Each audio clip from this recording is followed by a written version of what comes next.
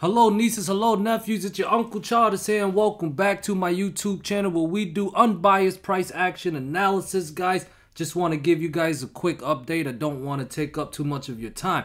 But here we got a nice pattern forming. This is the descending triangle pattern right here, okay guys?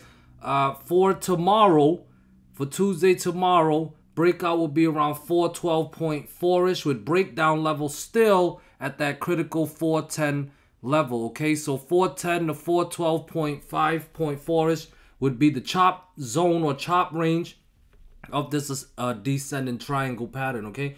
Now we look on a 15-minute chart, we can see the descending triangle pattern still, and today we had a strong rejection from it. Still couldn't break down that 410 level, and at the end of the day we closed just below it today, okay guys? So remember, the breakout level for it tomorrow when market opens would be at 412.4 and breakdown level is at 410.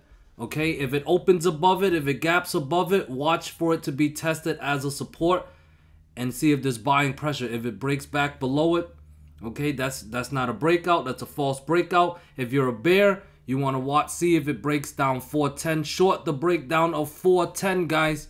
All right.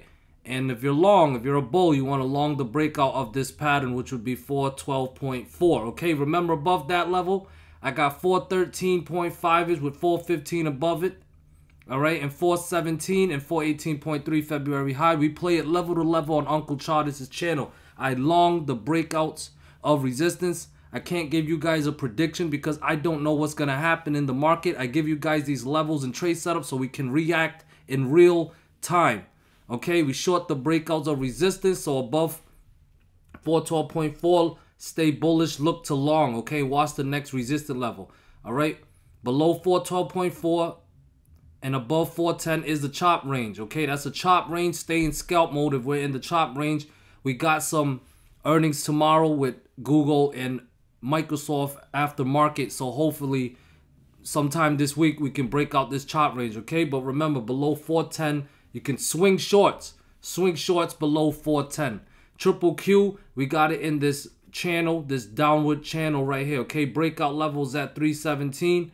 All right, I still got 315.5 as support in the critical. We got a lot of buying pressure from this level around 313.2-ish. That's a Fibonacci level, and the support of this down channel is at 312.6. okay, short the breakdowns of support. All right, if one of these support that I mentioned with 311 and gap fill at 3 is at 307.5-ish in play, okay, level to level. But if we break out of this channel above 317, look to long, guys. Look to long with 319 and 321-ish, 321 to 321.5-ish in play, all right? IWM still bouncing off 176.5. All right, but the bounces are getting weaker. I have this green downtrend channel right here. Maybe it'll test it tomorrow at 178.5. Maybe it'll reject. But one thing I've been saying all week, and I will say again, short the breakdown of 176.5. It needs to close below end of day to be bearish. To be bullish, it needs to break above 178.5. So look to long above 178.5 with 181 in play in higher targets, okay? Tesla is still basing, still chopping. All right, chop range is 166 to 159.7. 159.7 was the 50% fib level that tested today. So now that we got a bounce, bull's gonna need to clear some resistance, get above 166 and 170. Maybe I'll be short-term bullish and favor a gap fill up to 177.5-ish, all right? But if we continue basing, I want to see it stay below 164 and break down 159.7 to trigger more downside. We still have that gap fill at 144-ish. Look like a beautiful, potential beautiful move to the downside. All right.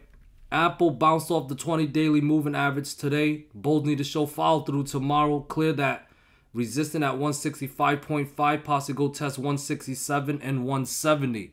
All right. I will look to short. If that 20 daily moving average fail as support, it's around 163.7. It'll probably move up to 164 tomorrow. And of course, that purple trend line, which is around 163.2-ish for tomorrow. Okay, below 163.2-ish, that is when I would look to be bearish. Okay, it's not a prediction. I don't know if it's going to drop. But if it did drop that low and break down that support level, I would get bearish.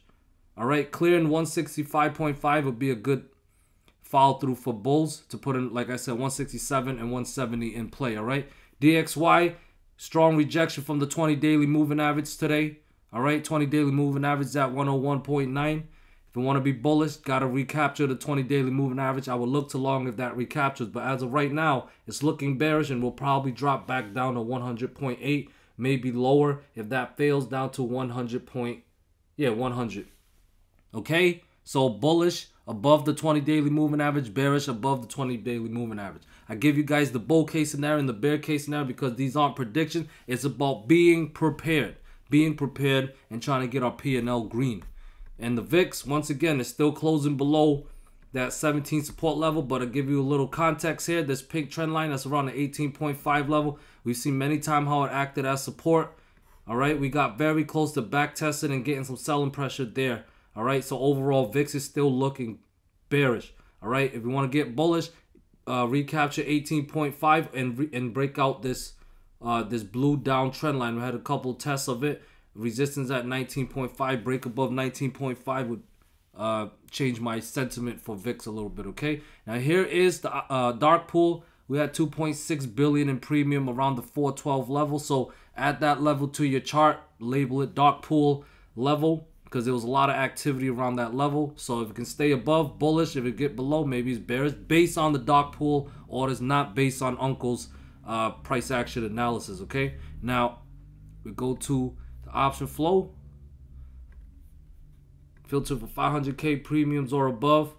All right, 50-50 today. Okay, flows are 50-50, cut in half for SPY, triple Q. Not very helpful when it's 50-50. 97% in the puts for triple Q. All right, the flows are showing bearish. All right, I'm just showing it. However you want to interpret is up to you. If you're bullish, you see this, you're probably going to say it's just hedges. If you're bearish, you see this, you're probably going to be happy. Okay, I'm just reporting it. That's what it shows. IWM, 65% in the puts, still getting a lot of those block orders, probably hedges. They're in the money puts. Tesla, still getting a lot of in the money puts, probably hedges. 92% in the puts, hedges probably. Apple, 65% in the puts, a lot of sweep orders. Okay, some are in the money. These are calls. All right, the big one is the 165 strike from May 19th, over 6,000 in size, 2.8 million in premium. All right, and VIX, and there's the VIX, 57% in the puts. All right, all split orders though. Okay, so thank you guys so much for watching. I hope you guys found this video helpful. If you want more content from Uncle Charles, please consider joining my Discord. Other than that, have a great evening. Peace.